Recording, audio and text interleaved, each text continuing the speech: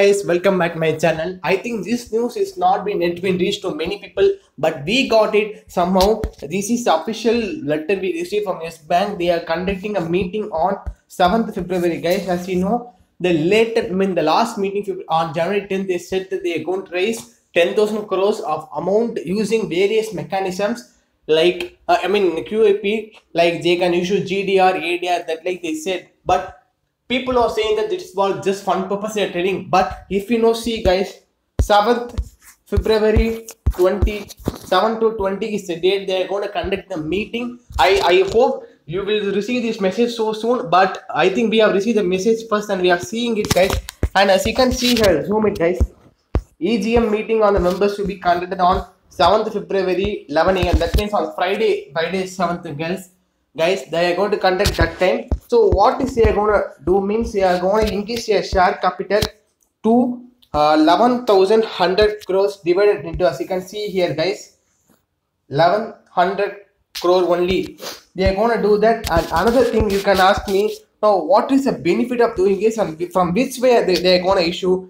They are going to issue FCCB, that means foreign currency convertible bonds. GDR means global deposit receipts, American deposit receipts. These three mechanisms, as well as normal equity shares and preference shares, they're gonna issue.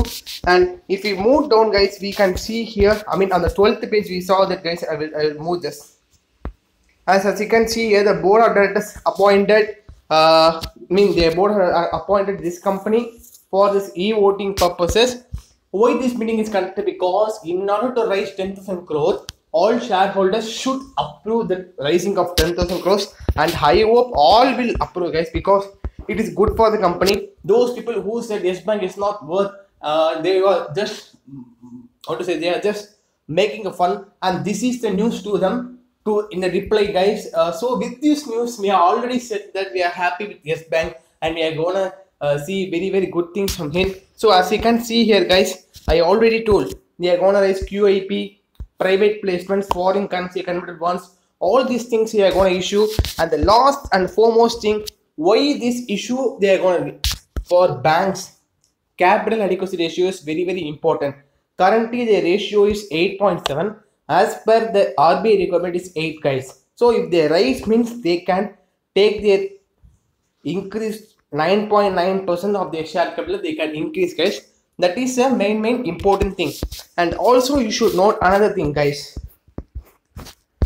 The thing they have said that the meeting is conducted to be on this place. That is mean you can also go and see this. I will give this letter. I will give this letter on this description below. You can go and check it also, guys.